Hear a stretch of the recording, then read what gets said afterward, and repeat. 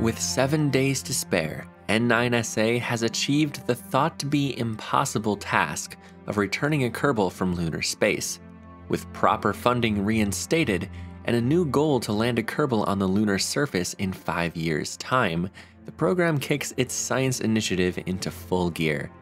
The plan will be to collect as much data from translunar space as possible, as well as from the surface of the moon. With the Moonstone program now closed, a new Raven 5 launch vehicle is given multiple missions starting in December of 1969. Its debut flights intend to deploy 4 small TIE-SATs in lunar orbit before soft landing 2 probes on the surface. Unfortunately, the first flight experiences a loss of efficiency during initial ascent and is left with not enough fuel to capture into lunar orbit if sent there. It is decided to use the transfer stage to increase the current orbital inclination in low Earth orbit instead, as the TIE-SATs should still be able to acquire useful data along said trajectory. 28 minutes into flight, R5 lights its engine and brings its orbital inclination to 53 degrees.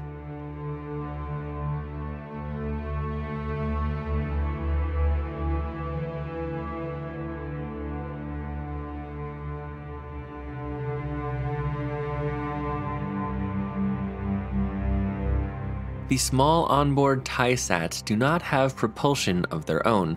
Instead, they will be oriented towards the sun and unfold Dwell-long solar panels once detached from the R5 transfer stage.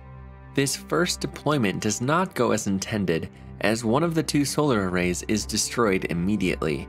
It is unclear if there was a problem with separation or if the TIE-SAT's spin motors caused this disassembly, but connection with the satellite has not weakened. The remaining solar array is extended and the trajectory of the satellite is monitored. Although technically spin stabilized, it is believed the rotation is unstable and will likely not remain oriented towards the sun for very long. Deployment of the remaining TIE-SAT is performed differently, this time not firing its spin motors immediately, opting to wait for an adequate separation with the transfer stage instead. This is to no avail, however, as the satellite encounters the same structural failure with one of the solar arrays. Again, the satellite is operational, is able to fire its spin motors and extend its panel, but this one is believed to be in an even worse orientation than the first. The rest of the mission is instructed to deorbit, and largely the mission is considered a failure. A second Raven 5 lifts off from Cape Canaveral and will be the final launch of the 1960s. Carrying an identical payload as the previous attempt, it soars into the night sky.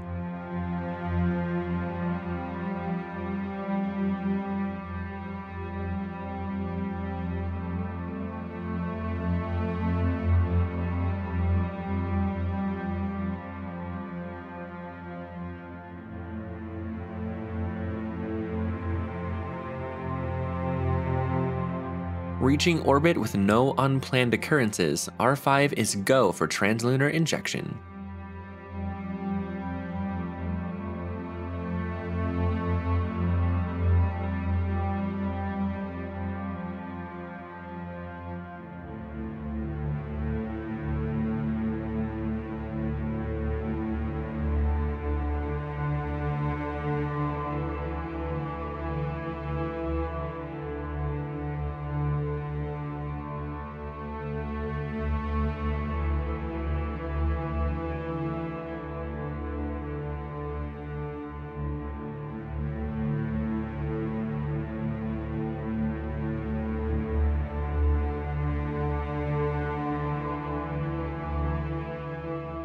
During the 3rd day of its mission, R5 has captured into lunar orbit, the first order of business deploying TIE-SATs number 3 and 4.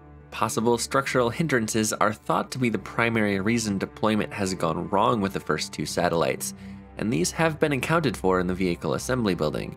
Out here around the moon, however, it's too late for any tests or analysis.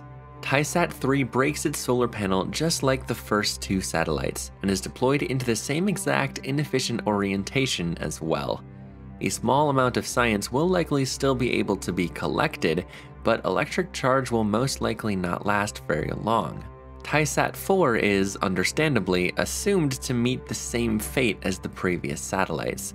As such, it has decided to deploy its solar arrays before detaching as a last resort. Incredibly, this allows the satellite to cleanly separate from the transfer stage and deploy as intended. For the first time, a TISAT is set to be operational for its full lifetime. Now R5 is clear to proceed with its primary directive in lunar orbit, landing its probe on the surface. The transfer stage lowers its orbit during the next revolution before depleting the remainder of its fuel as a braking maneuver.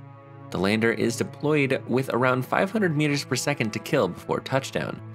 All is going to plan until one of the 4 engines on the probe initially misfires, causing the vessel to spin.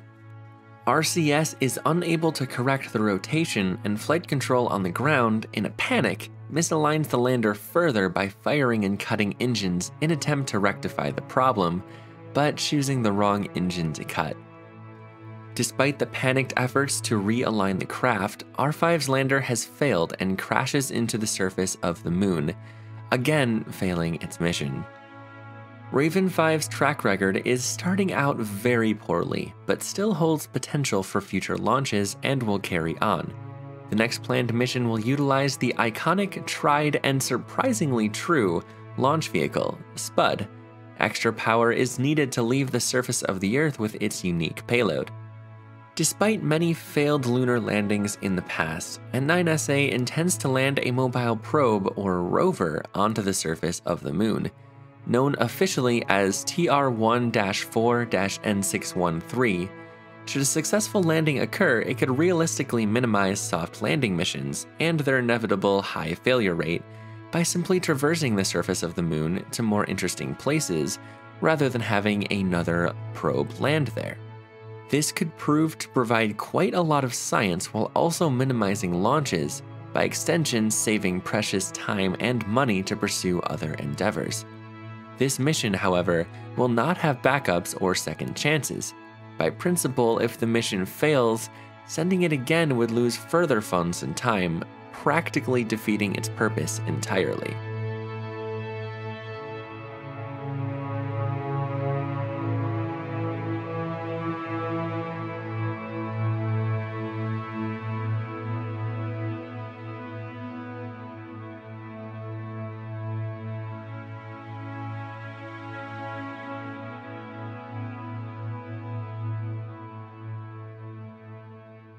The one-shot, light-in-the-dark mission successfully reaches orbit of the Earth. However, there is a problem with onboard avionics. For one reason or another, the spacecraft does not react to any attitude controls or engine gimbal. The mission is, for now, stranded in low Earth orbit. Turning off and on avionics systems is to no avail, and it is assumed faulty, but there will be time to blame the engineers later. For the next few hours and several orbits, teams on the ground scratch their heads in an attempt to reinstate control of the craft. Eventually, a method is cobbled together via manually controlling fore control on various reaction control thrusters that luckily respond to ground. Though a very slight, unfixable rotation is present and causing difficulty, orientation is more or less corrected and stable. A translunar trajectory is planned, but will be much more hands-on than simply pointing towards the correct attitude and firing the engine. Controlled from the ground, a pilot is quickly briefed on the jerry-rigged method of attitude control the vessel currently finds itself in, and will use said method to ensure the spacecraft is heading towards the moon. The time comes to fire the engines, and luckily they do not fail. Halfway through the translunar injection, the onboard avionics come to life and suddenly take control of the craft, responding to control and continuing the burn with no more need for alternative attitude control methods. A great relief floods over ground control, believing the mission to be saved and on track. And according to telemetry and tracking systems, the spacecraft is indeed on its way to the moon as intended. Capturing into a very low orbit of the moon, TISATs 5 and 6 are deployed more so to save fuel than to provide any sort of usefulness. An orbit this low will decay rapidly, and they are expected to impact the lunar surface quite soon. After several orbits, just as a place to land is chosen, an engineer bursts into flight control with an urgent message regarding the ongoing mission. Faults in the design, as evident by blueprints and subsequent testing, mean the rover's landing stage is not able to be detached from the transfer stage, a supposed missing decoupler part to blame. This hits N9SA as a heavy blow after reaching this far in the mission, overcoming previous curveballs. An emergency meeting is held, as the engineer is allowed to remain in a private viewing area. A unanimous decision arises to use the remaining fuel in the transfer stage to land on the lunar surface. There is an extremely low chance of a successful mission at this point, but with any luck, the engine bells will be sufficient to hold the craft upright. Figuring out how to bring the rover to the surface later can be dealt with when we get there. For now, timing is everything. The large, unthrottleable engines aren't necessarily the best way to land something on the moon. The spacecraft fires its engines and brings itself closer to the surface. Connection begins to weaken as it approaches.